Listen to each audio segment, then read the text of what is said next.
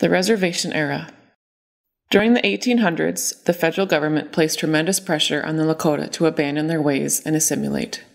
The Indian police forces were established at most Indian agencies during the 1870s and 1880s.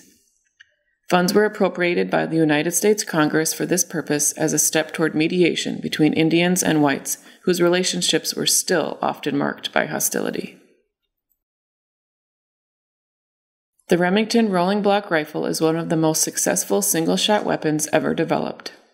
It is a strong and simple action, very reliable, and not prone to being jammed by dirt or rough usage.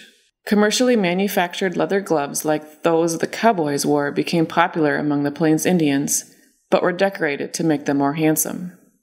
In war times, flags captured by the Lakota were used as prizes of war. Some were donned as clothing to show the prize, symbolic of bravery and glory.